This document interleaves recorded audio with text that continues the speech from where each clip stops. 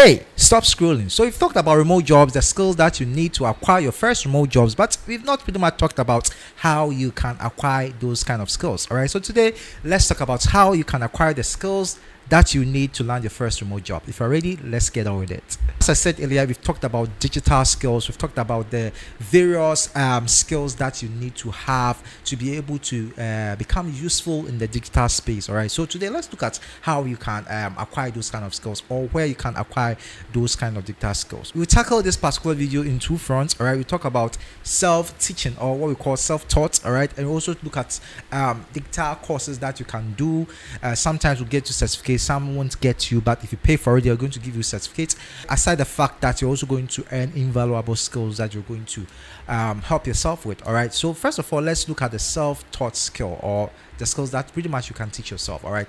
So one of the ways to acquire those kind of skills are from YouTube. All right.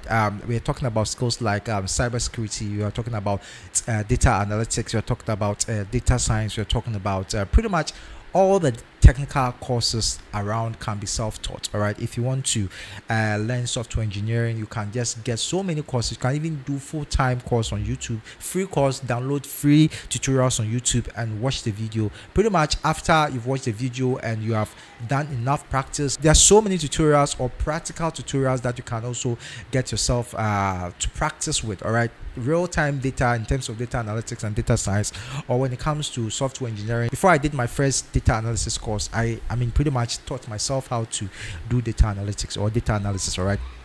I got some videos on YouTube, did a lot of practice. I mean, got into some various free data I can practice with online, free data resources out there that you can download and practice. I mean, hands-on training by yourself. All right. I did that. And when I felt confident enough, I took that class, or I took that data course. All right. And got the certificate for it. So I think the first thing that you shouldn't do is, after you have identified your interest, you have identified what pretty much you want to do in terms of when it comes to acquiring a digital skill, the next thing you would want to do is to learn. All right. To teach yourself. I mean, get a video of that particular skill that you want to acquire. If it's about digital marketing, you can get a lot of videos on YouTube about digital marketing.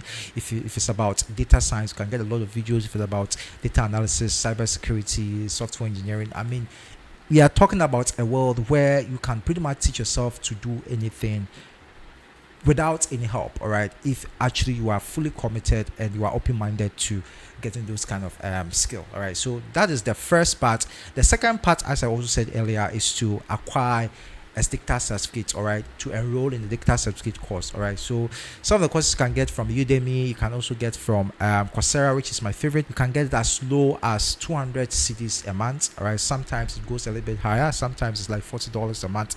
But the most part for Africans, they normally will give it to us for 200 cedis, or let's say $20 or $25, or sometimes even less. All right. So you can just enroll. You can go to udemy.com, or you can go to coursera.com. All right. There are a lot of courses. If it's about data science, you type data science.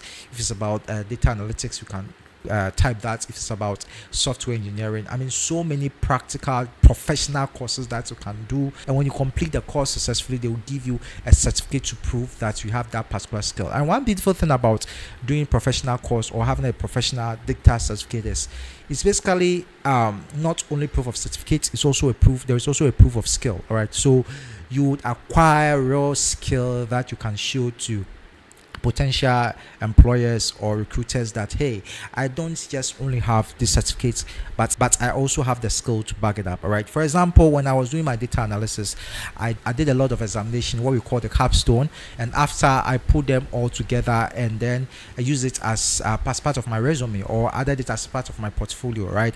I sent it to GitHub. All right. Just did it beautifully, and I sent it to GitHub and Google Drive. So whenever I want to talk to any potential employer or recruiter, or I want to get any job, I just don't only send a certificate. All right. I also send a GitHub that you can find the real work that I've done, that you can find real cases that I've solved, pretty much, that you can find a portfolio. All right.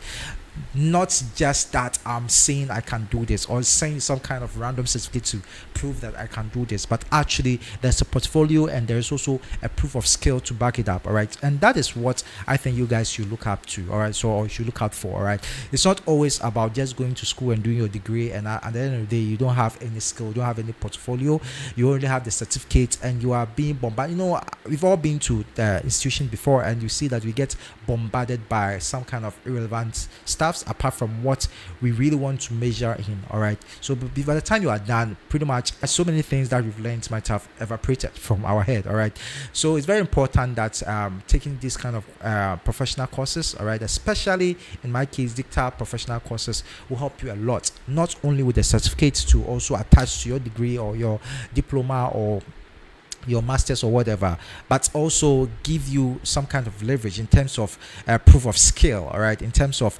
portfolio. I mean, you are working. I remember I did a lot of analysis on even SpaceX. I did some on Google. I did some on top companies. All right, I did some beautiful analysis on them, visualization and presentations on them. All right, and I have all this on my GitHub. So if anyone want to just employ me, I'll just send them along my certificates. All right, for them to look at it. All right, so that's very important thing that I want to share with you today. All right, in case you want to enroll in a dicta professional course on Udemy or Coursera, just feel free to DM me on this app, or you can even DM me on WhatsApp.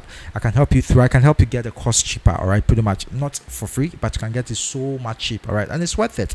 I always say that what you value is what you spend on. So I pretty much doubt if anyone tells me that I don't have anything to invest in what I value. No, it doesn't make sense.